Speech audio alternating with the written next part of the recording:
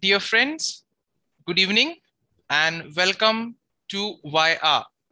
So the whole emphasis of YR is to encourage each one of y'all and also the entire audience in order to ask questions, and thus by asking questions to deliberate and find solutions to various problems. In today's world, we see that we are more content with accepting things as they are. But if we question certain things, we can make the world and the reality a much better place for us as well as for the future generations as well. So since today is the first episode, I can say, of the YR. So before that, let me take you through to exactly what we have in mind in this YR. First and foremost, when we speak of the concept, the YR is a platform where participants are invited to broaden their horizons. And in this way, we want to give you all an opportunity or a start in order to broaden your horizons, to think out of the box and to look at reality in a different manner. Next, we also look at issues which affect the lives of an average citizen, but we look at it from a different perspective, not the one that we are used to watching. Now, what are the aims that we have in mind? So first and foremost, it is to enable the participants to think out of the box. At the same time, we also want to train each and every one of you on various ways of approaching a particular scenario. Sometimes we may be bogged down to just one particular kind of approach. And therefore, as we proceed in these sessions of the YR, you will slowly come to know various other techniques at how we can philosophize and look at reality from a different perspective. And most importantly, how we can use these techniques in order to change certain things in our day-to-day living or in the context in which we live in. Next, it is to prepare the participants to become responsible citizens who are able to reason out. Now, when a study was conducted 2 years back, it was felt that even though many states in India have high literacy rate, but the students and the citizens were not able to reason out. And therefore, we see that the report emphasized that the students and the citizens be taught how to question, how to reason out, and thus arrive at suitable and positive conclusions in life. And this will be one of the aims that we want to spread across as well, that we need to reason out, we need to critically analyze everything that comes in our way.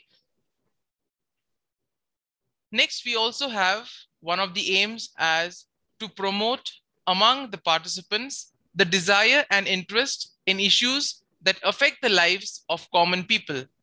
Now we see that most of the issues that we'll be taking up in this forum will apply to our lives in some way or the other, sometimes directly or sometimes indirectly. And we also want to make you aware of issues and their adverse consequences. And next, we also want to unearth the intellectual curiosity that is hidden in each and every one of us. Finally, we want to awaken that problem-solving ability in each and every one of you who participate in this forum called the YR. Now, the duration of this, as the name suggests, will be 60 minutes once a month. And since this being the first session or the first forum, we will be having one every month, and you will be informed about it or notified about it when the days come by. Let me jump in directly to today's main topic. Now, as you would have seen in the poster, that the issue that we want to deal with today and the theme is delusional freedom. And basically, this theme has been taken from an article that was published on the print. So delusional freedom asks us the question, are we really free? I mean, we have learned in school, we have learned in our constitutions as well, that we are a country wherein there is the freedom of speech, freedom of expression, and various other rights and duties of the citizens, as well as a certain amount of freedoms. Now, is that just on paper or is it a reality? That is what we are going to deliberate in today's Why Are. So let's take a look at our current situation. So first and foremost, we have seen many incidents taking place in our country, and this has led each and every one of us probably to question the fact that, do we have freedom of expression? Are we able to express our opinions, our views in the best possible manner? Next, there's also been a wide use of sedition law. And this is also one of the things which doesn't make one very comfortable and doesn't make one feel very safe. Next, manipulation of evidence. There has been certain cases wherein this has taken place, and the very sight of it or the very fact of it makes citizens as such begin to think twice. Sometimes the norm is better be quiet and be safe. And the entire discussion has particularly come about from the report of Freedom House's Freedom in the World, which has reduced India's status from a free country to a partly free country. Now, what are the reasons cited for this? So, if you look at the report of Freedom House's Freedom in the World, it has downgraded India's status and giving it a global freedom score of 67 out of 100. Now, this they have done by judging the country on various political rights and civil liberties. Now, the report has also noted a multi-year pattern in which there's been a downslide with regards to the gradation points. For example, in 2018, the score was 75 out of 100. In 2019, it was 71. And in 2020, it was 67. And one of the reasons for this has been rising violence and discriminatory policies affecting the Muslim population.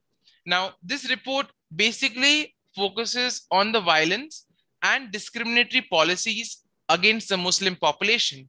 But we as citizens will very well know that there has been a lot of violence against Christians and also against other minorities present in the nation. Next, there was also a crackdown on expressions of dissent by media, academics, civil society groups, and protesters. That means if you spoke anything against the government or anything against those in power, there could be consequences for the person who was vocal and who spoke out. So looking at this, we can now move on to the other part, which the report also states that criminal charges were also filed against journalists, students, and others under the colonial era sedition laws. At the same time, the Information Technology Act, in response to the speech perceived as critical of the government, notably including expressions of opposition to the new citizen legislation and the discussion of the official response to the COVID-19 pandemic. Now, this report was published by a US-based non-profit organization called Freedom House. And this is funded by the US government and conducts research into democracy and political freedom around the world. So this report basically deals with three main points. And the first of this point is discriminatory action against Muslims. But before looking at that, let's take a look what's on paper. That means what is supposed to be a reality in our country. So first and foremost, we know that India has a population of nearly around 80% of Hindus. We are said to be formally secular, and even the constitution guarantees every person the right to practice and follow his or her own religion. Apart from that, we see that even freedom of religion is constitutionally guaranteed. And having said this, in reality, what has happened? First, we have seen that there's been promotion of anti-Muslim views. Now, it is said that in the Delhi riots of February 2020, at least 53 people, mostly Muslims, were killed amid violence that followed weeks of demonstrations against discriminatory charges to the country's citizenship law. And it is also said that the implementation of the CAA, that is the Citizenship Amendment Act, and the government's intention for a national register of citizens threatened to defranchise Muslim voters by effectively classifying them as illegal immigrants. Apart from that, the report also mentioned how cow vigilantism and sad attacks against Muslims and others in connection with alleged slaughter and mistreatment of cows continued in the year 2020.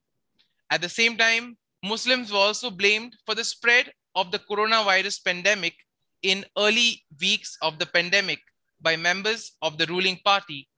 Besides that, the acquittal of several leaders in the Babri Masjid demolition case in September last year. Next, the report also focuses on lack of freedom in institutions. Now, the report also alleged that freedom of various institutions, such as the Election Commission of India and the Supreme Court, have been called into question.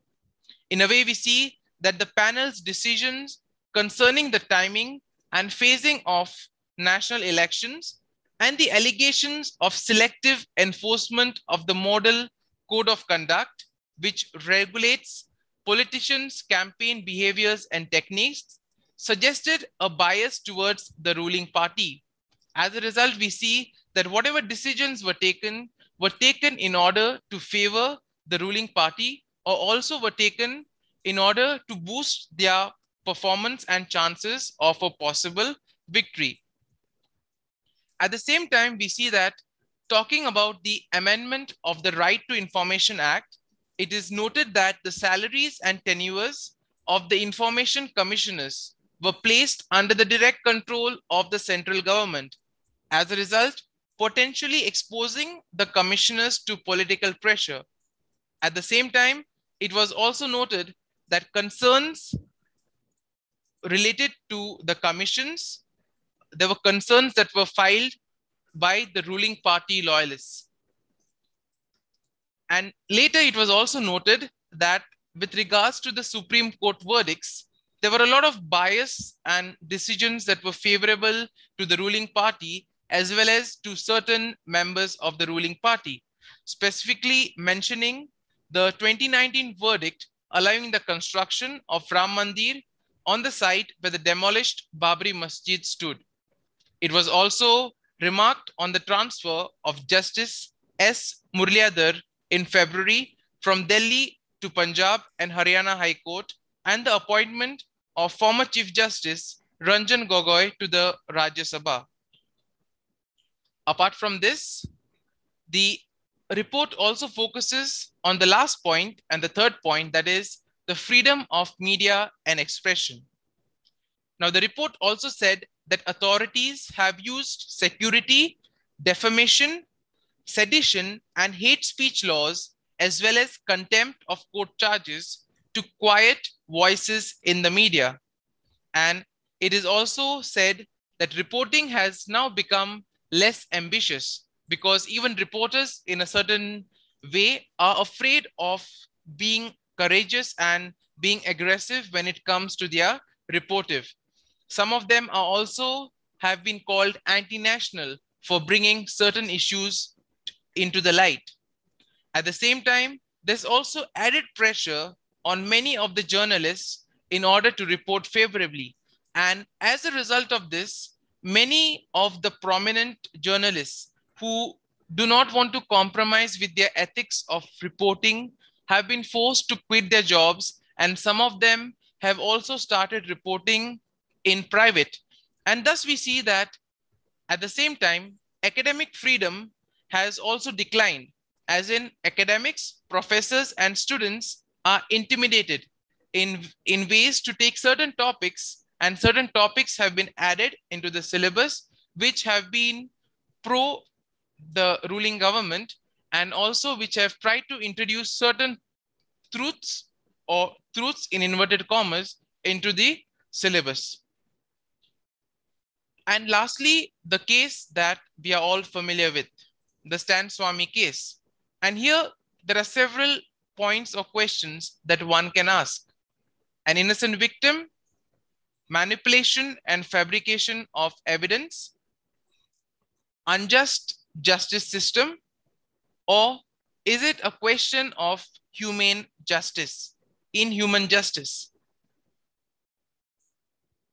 So now the floor is open, and the first round we could possibly think about, and each one could express their opinion as to what do you say about this? How do you look at the current situation of the country? How do you look at this current issue?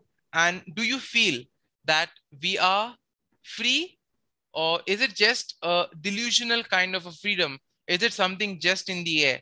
And next, probably we can then suggest some means that each one of us can do on a small scale or grassroots level.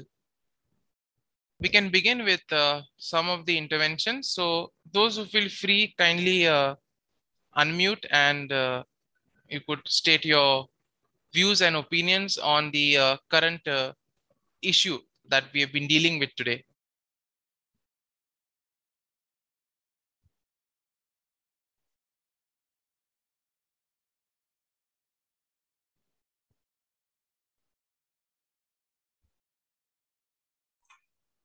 I fully agree. There is a lot of muffling going on with voices speaking out freely.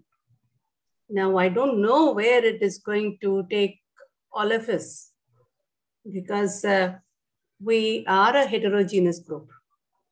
And so I'm quite worried as to how we'll be able to get out of this, because there's a lot of hurt also happening in the process. Is it possible at all to go? I mean, it's not possible to go unscathed. So somebody has to, I mean, we all would get bruised in this whole thing when we voice out our opinions. But is there a possibility of the heterogeneous group coming together as at least, a unified voice, not necessarily as a one voice, but a united voice is what I've been pondering upon for a long time. But the silencing is going on in several ways. It is going on, not only against the minorities, but even within what normally we would call a majority group. There are voices like mine who are worried, and we are also getting muffled or overpowered. So we are a minority to say so. Thank you.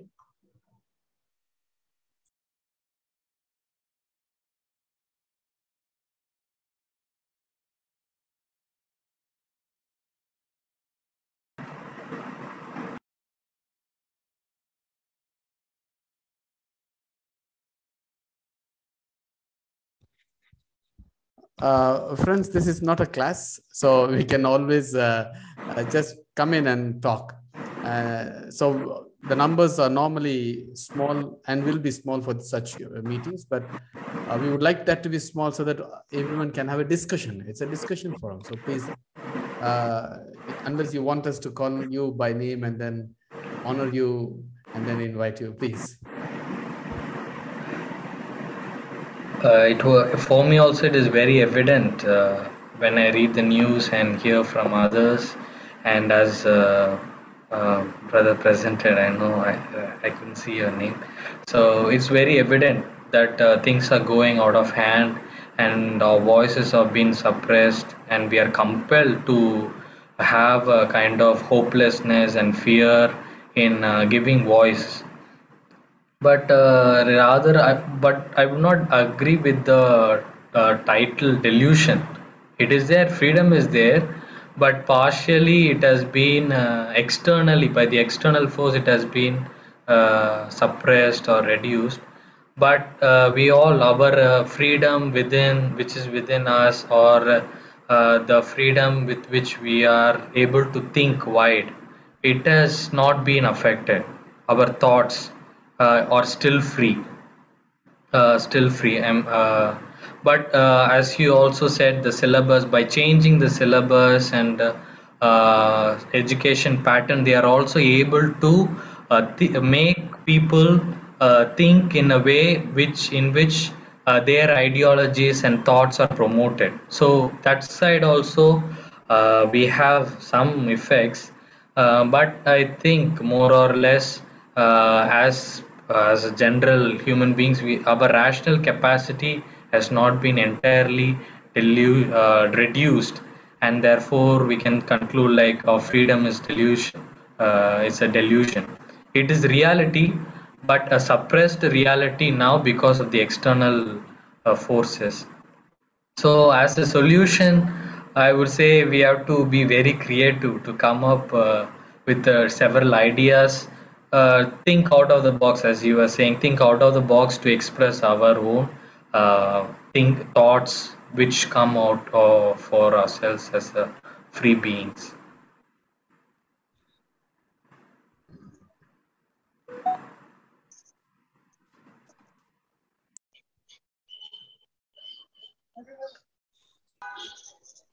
Yeah, thank you, Hansel, for those lovely views. We can also expect the others to share their opinions on this. So then finally, when there are 10 minutes or 15 minutes, we can then possibly brainstorm a few ideas as to how we can basically move forward. So, or what we could do at grassroots levels.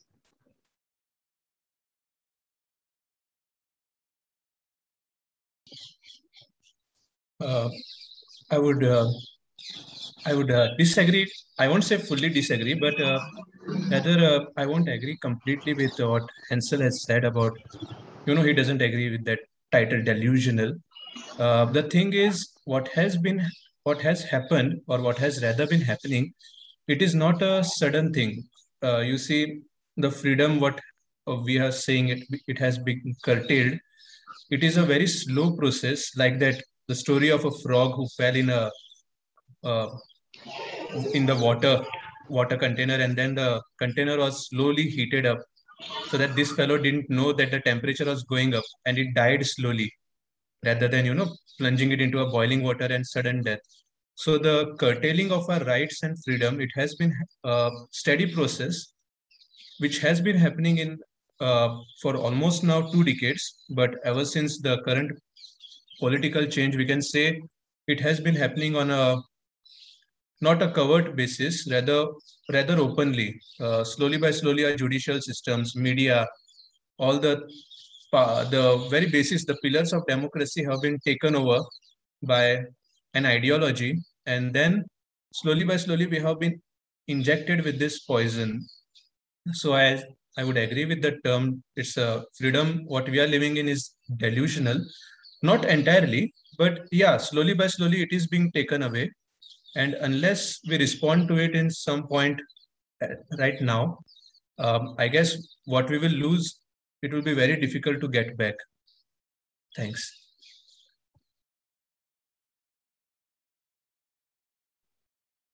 Thank you, Savio, for those views.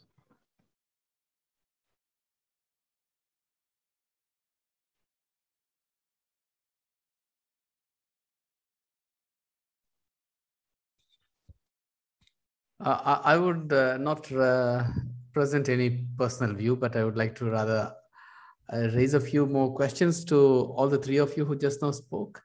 And maybe from there, I'm just triggering off a little more questions. Dr. Radha Raghunathan, thank you so much for joining us, and all. Thank you for that views that even voices like yours are muffled. But my question to you is, why? Why should they be muffled? What do you think are the reasons, apart from the whole power politics? What could be more philosophically more basic? So if you can reflect on us on that, it will be nice. On Hansel and Xavier, both of you were speaking about the delusion aspect. One says there is delusion, the other one says there is no delusion. Can I ask you, what do you mean by delusion? I'm just a little more deeper understanding of the meaning of the word illusion. That might help us to enter more and ask more questions. So basically, this why hour is not, as rightly Lindsay said, it's in the last 15 minutes that we would like to some praxis or some impact, but then we would like to raise more questions. So let us raise. And so my question to you is, why? Yeah. Okay. I think this has always been history, like whoever is in power tries to suppress the others to stay in power and to grow more powerful, thinking that they will remain powerful forever, that they will remain in power forever. So this psychology has always walked our human history over ages, as I see it. And I also see that such an attitude has gone to such wretched levels of wiping out pages in history. I mean, let me give this example. This is the North-South divide, the Aryan and Dravidian identity. We see that even the archaeology that was going on in Kiridi was unnecessarily stopped when a certain thing, when a certain group comes to power, because I feel they feel threatened to see that we have had a wonderful civilization. But then recently we come to know that yes, this has been more than 3,500 years old civilization on the Kaveri Basin, which we cannot ignore. But how do they ensure it? By not providing the enough infrastructure or funds or anything to continue with this, so that over a period of time, if this is going to dry up, this will dry up in our pages of history, and what will remain is what they go on feeding. And so this Goebbels law is going to go on. Whoever is going to be in power, they are going to try these arm twisting tactics. And so voices like ours are scattered even within a majority.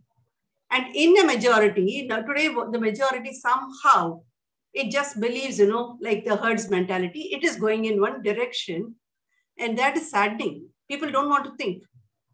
They think what is being fed to them is the right thing, whether it is history or philosophy or religion. All of it is rolled into one to say, this is our identity, this is India, this is Bharat, this is Jai Bharat Ki. All this is going on. That saddens, because we have been a beautiful, vibrant society, culturally quite vibrant with all the heterogeneity, and today it is very difficult. Like, I cannot tolerate the next person is but we have always called ourselves in a very tolerant culture, civilization, but where is the tolerance? I don't see the tolerance around me. I feel isolated, basically. That's the thing. So I don't see philosophy here. I don't really see power here. That's what I'm saying. Because if it is philosophy always talks about humanity and oneness. There is this thing, compassion. Whatever philosophy we take, there's always the underlying this thing is compassion. But I don't see that compassion now. It's dry. So I don't see an actual philosophy which is underlying whatever is happening. There is more power hunger that is at play now.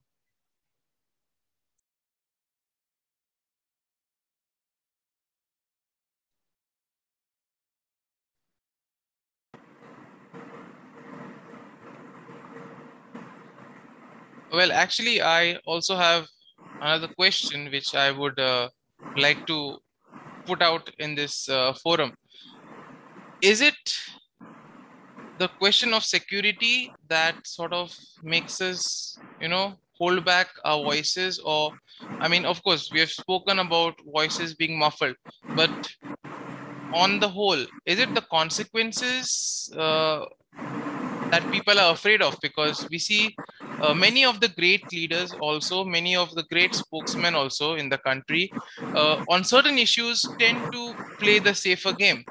And so therefore, because after all, for a person, his life, his family is something that is more dear than the other issues. So in a way, could this be one of the issues why voices are being muffled?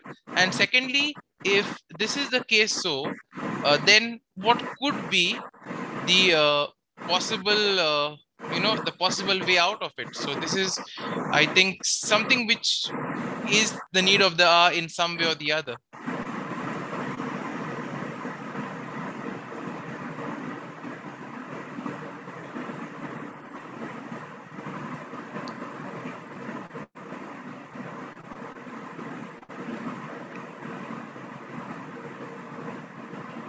Hansel, I think your microphone is, your fan is in full speed or something.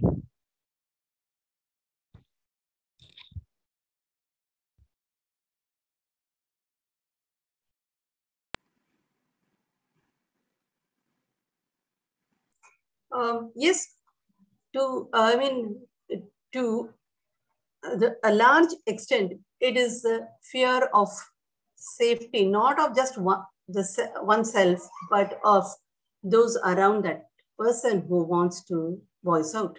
That is uppermost. At least in my case, I have to think, 1,000 times. Now, we are a very small group, so I'm feeling very confident, and especially with Father Seelan, I feel very confident to speak out. But if it was a larger group, I would not have opened my mouth. I'm telling you, and that's something which Dr. Seelan knows about me. I will not open my mouth in a very large group. I just stay silent. That is because, yes, I have this fear, not just of myself, but those around me. I don't know how it will affect who's listening where and how it may boomerang on them. And that makes me responsible for their safety too. As much as I'm concerned about some person whom I don't know personally, I should be concerned about somebody who I see, who I should take care of, right? So this is not just me, but it is the case for most of us who want to do something, but we have to think a lot before we take the next bold step to come out. Also, we need the support. Without support, we simply cannot, it cannot be a one-man army. That will not, work. Here you need at least, 2-3 minds, to come together. There have to be some, this one, likeness of thought. Without that, we cannot achieve anything. If I think in one direction, another person thinks in another direction, though all of us want, peace, all of us want, freedom, where does it lead us to? Thank you.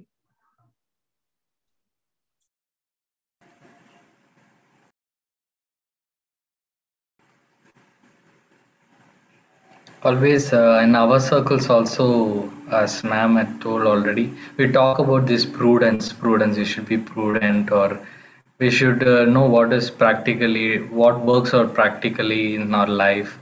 And when you're placed in a situation, we have so many things, and we have to think about all that. So by the time we think about all those things and come to a conclusion, the time passes, and the right moment is already gone, is way behind. So in this situation, especially the news is outdated within a day. We are in a position to act immediately, to give our voice immediately, and to give out immediately we are not able to give because of all these questions and pressures from all the sides. I feel that not only fear but also some idea of being prudent and being smart to act in a better way. Okay, we are having an idea to voice out, but we are always in search of a better idea. Is there a better idea? So the delay because of this, we are getting delayed, and the right moment passes out, and the next situation we are in next situation, and the same pattern. I find the same pattern repeats itself. So now it's a challenge how to come out with a solution or with a response immediately at the right time.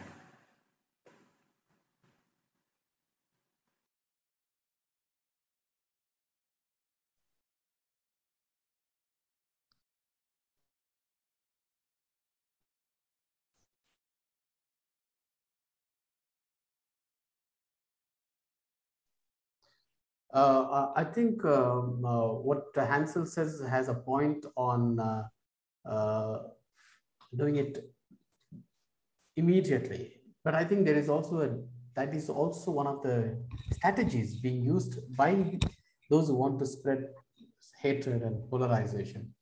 They don't want us to do any deep thinking. So you make situations in such a way that you jump from one issue to another issue. Today there is this issue, and tomorrow there will be a petrol issue. The third day there will be. So you keep on making us jumping. And I think as people who begin to reflect, we need to ask this question. We need to become aware of their cunningness. There's that strategy. I think quite often we don't realize that uh, this sense of false urgency, I would call it, a sense of false urgency is being created. And so respond immediately, because any standard response requires time. While what they are doing, let's not put it as an opposite camp, but let's put it as a camp which wants to infiltrate polarization or hatred. That camp wants to actually keep deviating. And so I think Hansel has a point in saying we need to be answering immediately, but at the same time, I think we need to also hold that ground, and that is, I think, is rather difficult.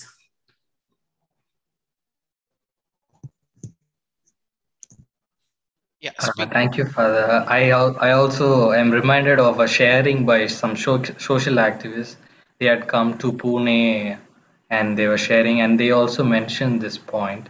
So you take an issue, don't move on to the next issue when another issue comes, but hold your ground, go campaigning, or try to make people understand the reality of one situation. And if you're able to win, or if you're able to have some success in one situation, then we'll be able to do it in others as well. Hmm.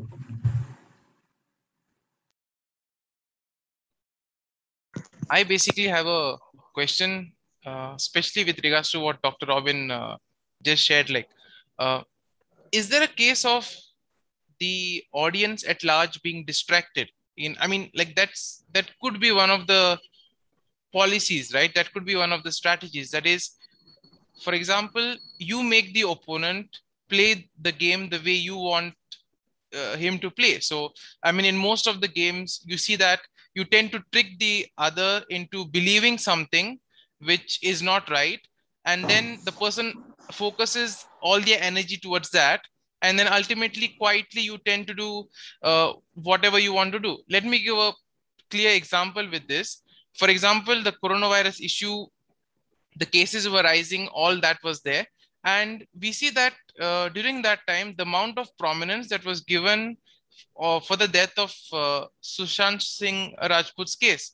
So there also we see that probably I feel that was some kind of just, a distraction to deviate the mind of the people from any major issue to some other issue which is like not important, or a relatively harmless issue.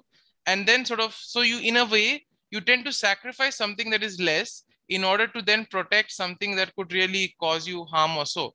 So that could be one of the thing, because why not, like why, because at the moment you can't show a completely perfect face, right? So you have to sacrifice something for the other. So probably I think distracting could be, or is one of the strategies which is currently being used. So people like us who want to think, who want to raise our voices or do something, are then distracted towards other things, because there are so many things coming up, you do not know what to focus on. And as a result, you are led to focus on something that is relatively less important and less harmless, and less harmful to the others, wherein then the other issues which are really important tend to just be overlooked. As you are saying rightly, Lindsay, I have two observations. One is the tendency to keep us always on an emotional high. What is the emotional high means? I will take you to Sushant Singh's murder or suicide. I create a sensation around it. And so your emotions are all trapped into that. So the other point is the balance between the head and the heart is never there in the society. So in order not to allow people to think, you create entertainment, you create sports, you create IPL, you create Olympics, you create. So one of the great industries that survives with the help of politics is sports industry, entertainment industry. While we very innocently, we jump into that bandwagon and say, wow, it could be football, it could be tennis, it could be cricket. You just get into that band. Temporarily, you are made to forget. And I think that is a very, very important trait or important twist that these guys keep on doing. Now, consciously, it's being done. I'm aghast when I look at newspapers publishing sports news on the front page. Oh, so where is this whole idea of human worth taking us to? Is it just entertainment? So, yeah. So what you're saying is leading me to another insight.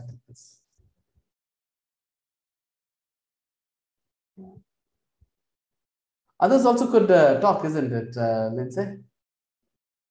Yes, of course. The floor is open, so you could invite someone. Some of them might be feeling starting troubles, shyness. Praveen, would you like to say something?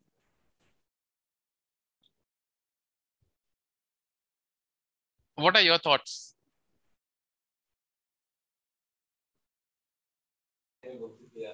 I'm just listening to you, Father, and I'm thinking what to speak. No, I mean, of course, you would have certain issues. I mean, you would have experienced certain things, right? Because Yeah.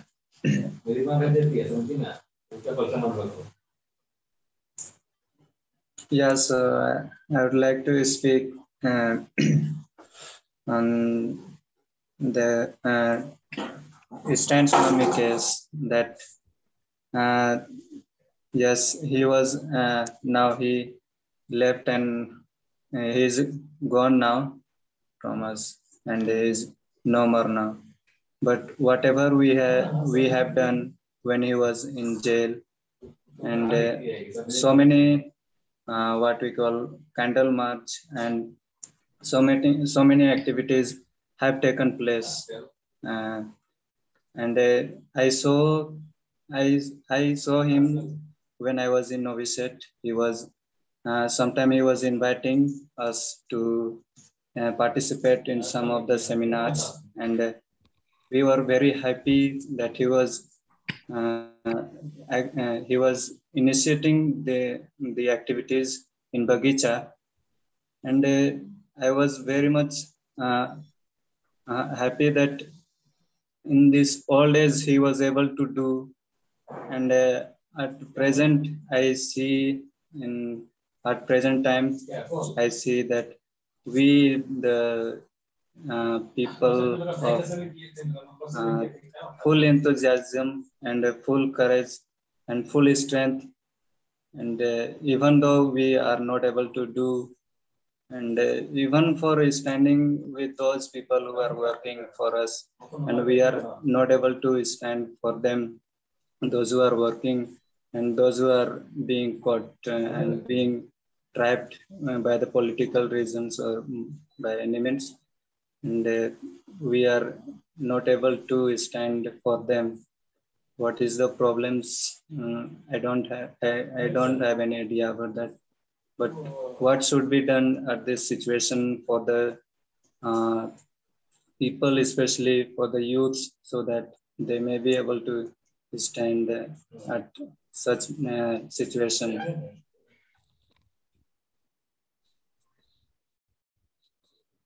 Thank you, Father. So thank you, Praveen, for those thoughts, and which has also provoked yet another question. That is, okay, now we speak about, for example, as Praveen spoke about the whole Stan Swami incident, which all of us are familiar with. Now, what do we see is that certain things tend to, fade off very quickly. For example, just take a look in the first month when the case was fresh. I mean, like there were protests everywhere. I mean, like, silent marches, candlelight rallies, news anchors basically talking about that, a lot of write-ups, etc. Over the years, I mean, over the months now, it is slowly sort of fading away. And probably over the years, it would be forgotten, just as any major tragedy taking place everywhere. My question would be, how can you still keep something alive in this way?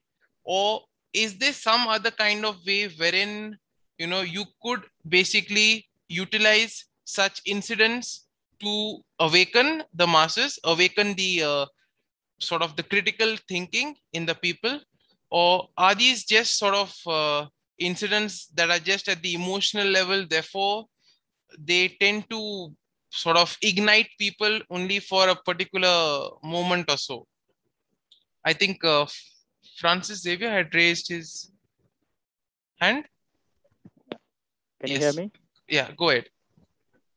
Yeah, I have been listening from a presentation. I think after 10 minutes, I joined the group. So from there, whatever I have picked up, I have been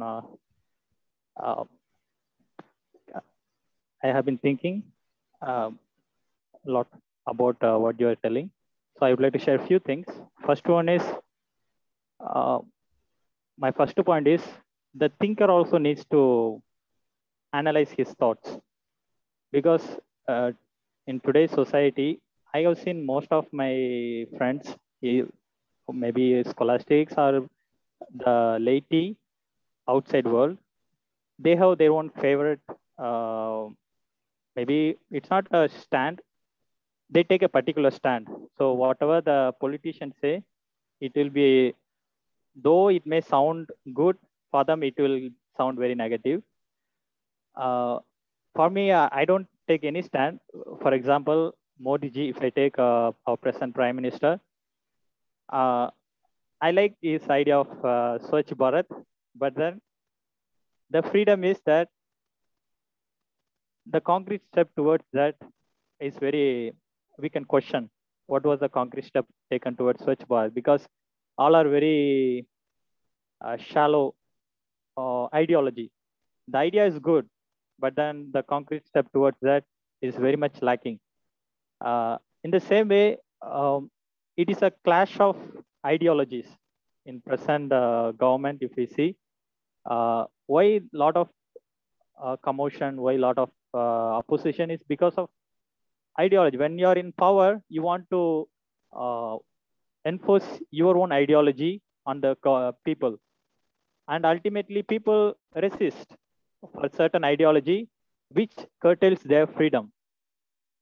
So that is the first point. Second one is that I have been to last year, I think now I think 1 year ago, CAB was the Citizenship Amendment Bill. So at that time, I'm coming to the point why I'm mentioning this one. Most of the people here at Tamil Nadu were not aware of, including some of us. But then once it became little severe, a lot of protests were going on. Then we were doing a lot of activities in philosophical studies. Then when I went for ministry to my parish, youth were not even they were aware of Citizenship Amendment Bill.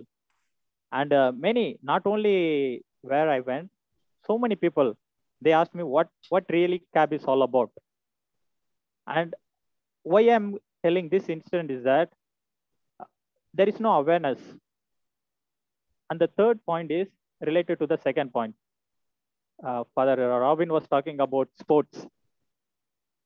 In my place, after playing games, we sit for a while and talk about politics, education, and a lot of things we discuss after playing in my place.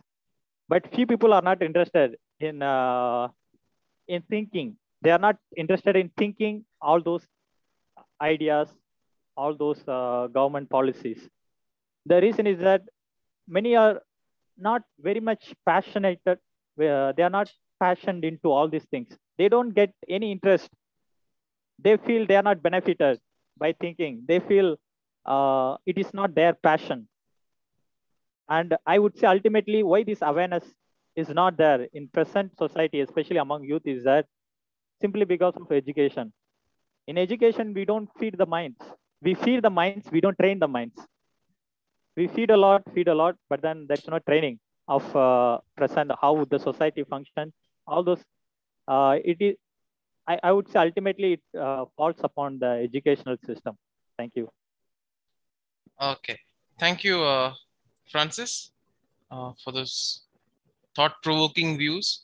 And well, from most of the discussion or most of the views that have been shared, I think one thing that really comes out is that we need to sort of, create this kind of critical consciousness in the people, a kind of a awakening. Yes, an awakening is there, it does take place, but also we need to create this kind of ability of the people to think. And I think that we need to start this right from the school level. I mean, those of us who would be in the teaching line, I think for them also, in their students, through regular activities, we need to introduce this skill of thinking, of this skill of questioning. And that is why at SNRI, it was decided that, we try this initiative of the YR, wherein we question several things and also bring certain issues to light. So again, a question that could be put up to the entire floor, we just have 4 minutes remaining, is how can we, I mean, we can take a quick round on this. How can we create this kind of critical consciousness in today's youth, in the people? And especially, should it start right from the school level, or when do we actually begin this?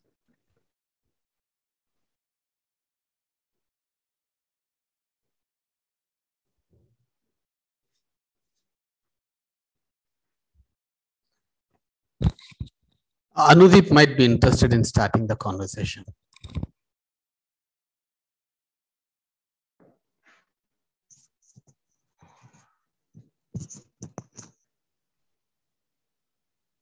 When I was reading this, can you hear me? Yes. I'm just out from, okay. I read that book called Richard Dawkins' God's Delusion. The idea came out of God is just making up of human concept. Same is something like freedom also. I thought it is something that we are always talked about as a topic, but never experience what is freedom within ourselves. So once we are not experiencing what is freedom within ourselves, we cannot really realize it.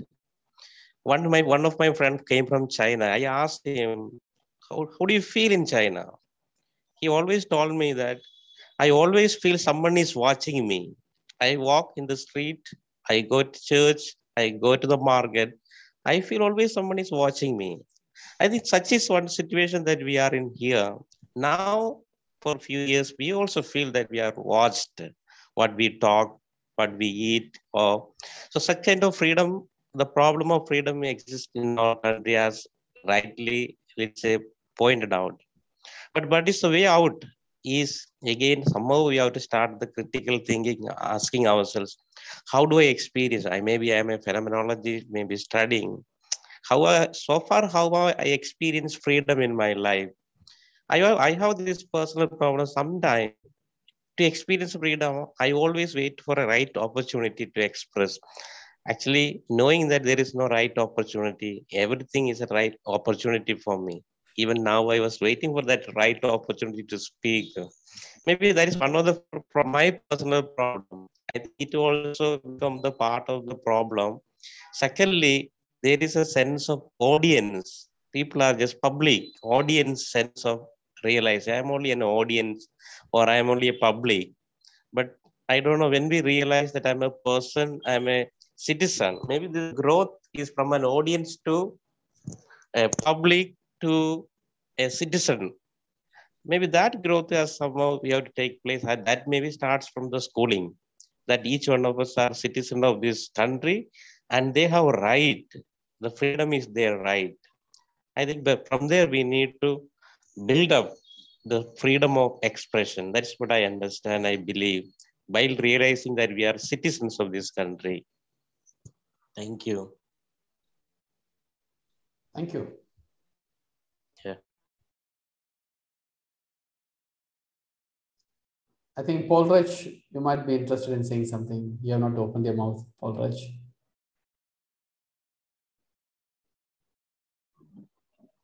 Yes, sir. Good evening, all. I think I would like to listen to all of you. It's a wonderful to listen. So next time I will try better luck. Thank you.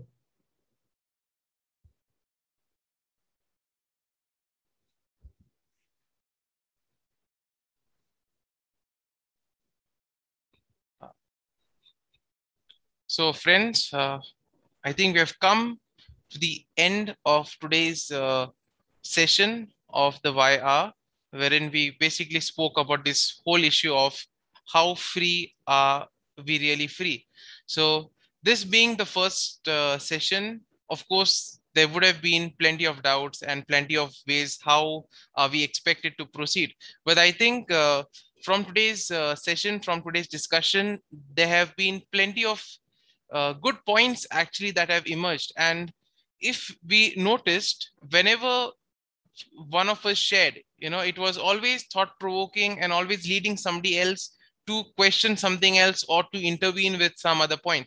And this basically, as I explained earlier, has been the goal of this forum, wherein we want to encourage you to sort of reason out, to think critically, so that then you too can spread this to others around you.